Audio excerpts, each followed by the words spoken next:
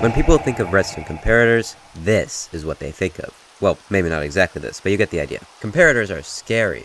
Scary useful, that is. Let's see how they work. The first and most interesting use of a comparator is that it reads containers. It does that by outputting a signal strength, which is just the number of pieces of redstone in a row that it lights up. As you can see, this chest isn't very full, so it's got a low signal strength. But this furnace is more full than the chest. Even though it has fewer slots, it's a greater percentage full, so it will output a greater signal. Containers don't actually need to have slots for you to fill. They can just contain things like disks, for example. As you can see, this outputs a signal strength of 6. The signal strength that a disk outputs is unique for almost every disk. They started doubling up disks after they added pig steps, so it doesn't really work fully anymore, but it's still a cool idea. If you want to get a very specific redstone signal, you can do that very easily with auto crafters, as the maximum that they can output is 9, and they have 9 slots. So you can fill in one of these to get another redstone signal, or you can just disable each slot, which will increase the redstone signal by 1 per slot. It doesn't require any division stuff like these ones require, but it's also limited because it can only go up to 9.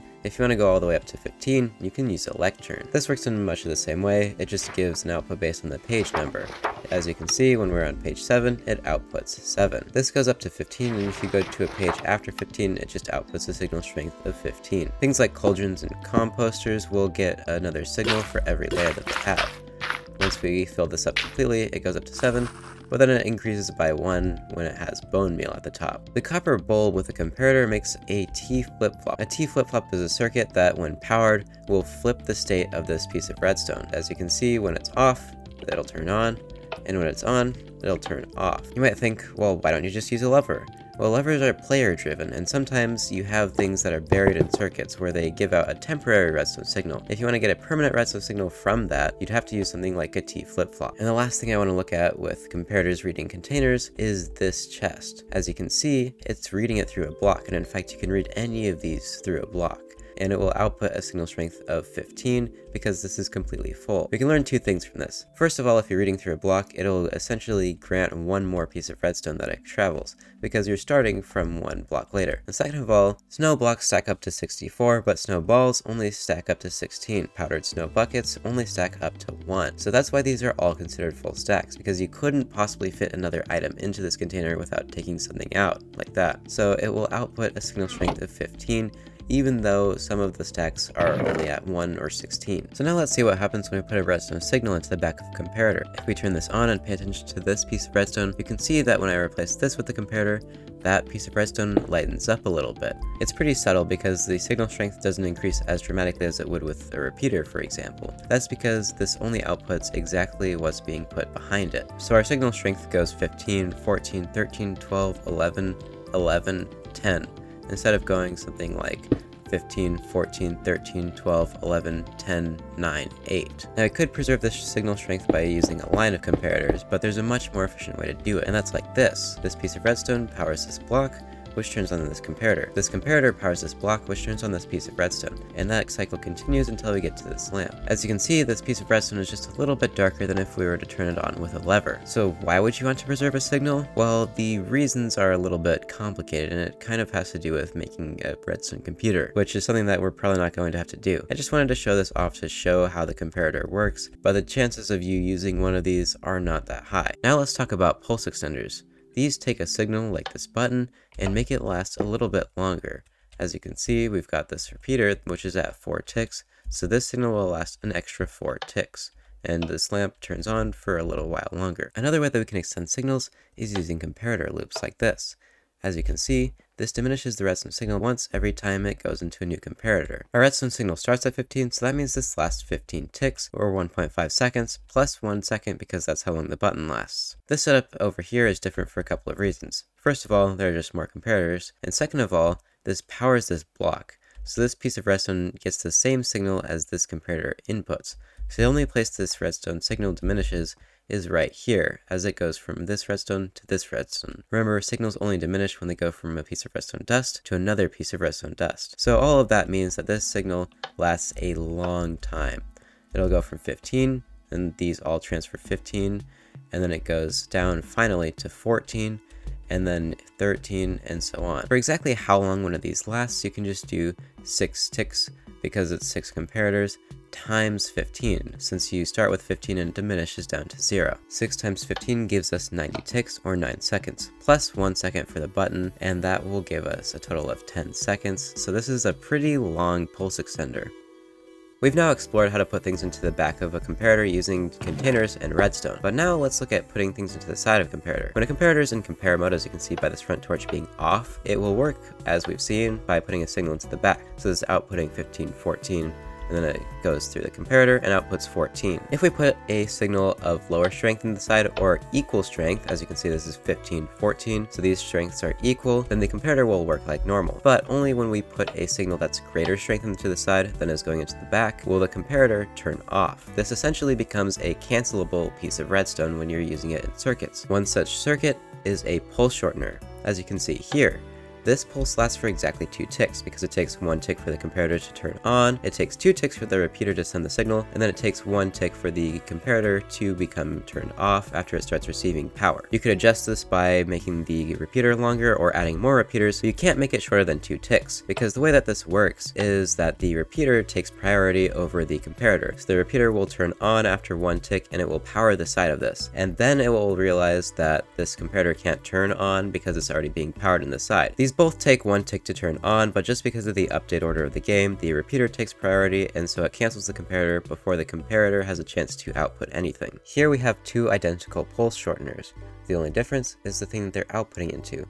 Here we have 2 2-tick repeaters, and here we have a 4-tick repeater. If we turn this on, this one actually lasts for a little bit longer. The reason for this is that repeaters will always output at least their tick count. What this does is essentially turn the repeater on and store the signal for 4 ticks, and then output the signal for 4 ticks. This rarely makes a difference in redstone contraptions, but it's just good to know, so you can know that this is different from this when we usually wouldn't think of them as different. So next let's talk about comparators in subtract mode, indicated by the front torch being turned on. Now these work exactly the same way as comparators that we've seen before, when you only put a signal into the back. When we put a signal into the side, however, this will subtract the back signal and the signal on the side. Here we have the signal in the back as 14, and here the signal into the side is 13. So 14 minus 13 is 1. So we'll output a signal strength of 1, and we can see that that's 1 because it will not light up this lamp. If we were to turn this on, which makes a signal strength of 14, which is the same as the signal in the back, then it will cancel out because 14 minus 14 is 0. If we have an even bigger signal, then it would be something like 14 minus 15, which if it's negative, then it just defaults to 0. This is useful in applications like this. Here we have a signal of 15 going into the back. Then it outputs 15, 14, 13, and then we have 15 minus 13 is 2. So it outputs 2, 1, 0. 15 minus 0 is 15, so it continues the cycle. So it will constantly flash between a signal of 15 and 2. Here we have to have the copper bulb at this distance, because if we had it any closer, then it would be 15, 14, which would turn it on, and then the signal would be 2, 1, so the redstone line never actually turns off. So it has to be far enough to be able to turn on and off. And this is a super useful redstone contraption for farms. If you're filling up this dropper with some kind of hopper setup, then it will automatically dispense the items that it's containing. But of course, things like this get annoying pretty quick, so I'm going to take them out. This may look like it shouldn't be far enough to turn off, but it's actually 3 away, 1, 2, 3, just like this one. So after it outputs 2, 1, 0, this does actually turn off. Our next contraption is an XOR gate. This is a gate where if you have either of these inputs on, then the lamps turn on, but if you have both inputs on, the lamps turn off. The way that this works is that right here we have a signal of 14 going into here and 14 going into here. So as you can see, this comparator cancels out and doesn't give an output. However, here we have a signal of 13 and a signal of 11. So it does give an output of 2. However, if we increase the signal strength of both of these by turning on this lever, then they are now equal, and it will give no output. This is really useful in situations like this. In a lot of houses, you have light switches where if you turn one on, then the lights will turn on, and then you can go upstairs and turn them off. Then when we want to go back downstairs, we can turn this on temporarily, and then turn this back off downstairs. Either if these are both off or both on, the lamps will be off. But if either light switch is on, then the lamp will be on. The recipe behind this is fairly straightforward. All we have is redstone going up into a modified XOR gate. This one's a little different because we use repeaters powering the blocks here to make sure that the signals are equal. You could also power redstone dust itself if you wanted to, but this saves on materials, and it works in the same way. The only difference is that when you have this repeater on only, it can't send a signal to here, so it will just have a signal in the back, and it will output that signal. And of course it works the same way on this side, where this repeater will not send a signal through this block to this piece of redstone. Now let's look at target blocks. As you can see, when we shoot near the bullseye, it will output a small signal strength, but when we get on the bullseye, it'll output a very large signal strength. Target blocks also have a admittedly more useful function of directing redstone dust.